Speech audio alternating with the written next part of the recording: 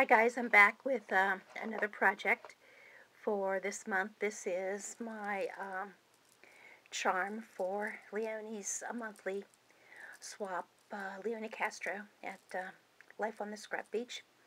And this is one that I participate in every month. I can never resist it. So the theme this month was Paris Flea Market. It's one I've really been looking forward to. My imagination runs wild when I think of Paris Flea Market and all the wonderful French lace, French linen, just all of the fantastic things that you would find at a French flea market. My colors were silver and pink, white and black. Those colors just seemed French to me. And then I added a little lace trim at the top. I was able to get a lot of these lampwork beads, which also had kind of a French flair, I thought. Of course, there would be bird cages, and here's the Eiffel Tower, some of the Tim Holtz fringe,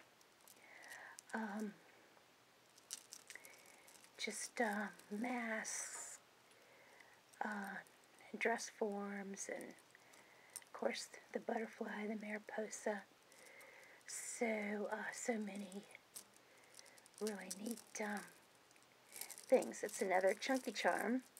I had been going so heavy on the beads, and my charms were getting so symbolic that I wanted to try to get back to using some of the other images, and pulled that back in for, there's the other shoe.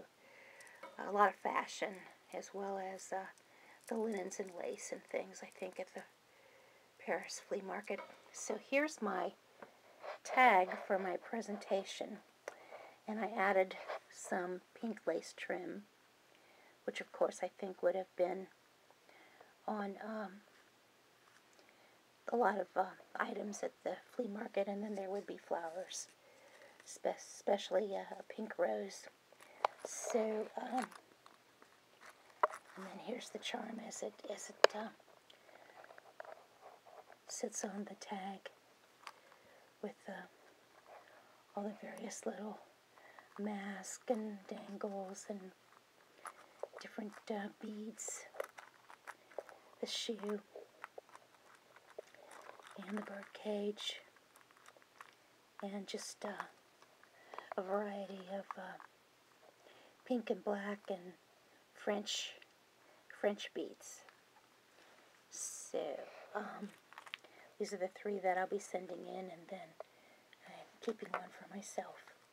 So I hope whoever gets these likes them, and I'm looking forward to whatever I'm going to get. I'm always really pleased with the charms that I get from this swap.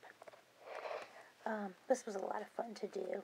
It's very feminine, kind of a charm and a presentation, so just lots of fun. So that's it, and everybody, thanks for watching.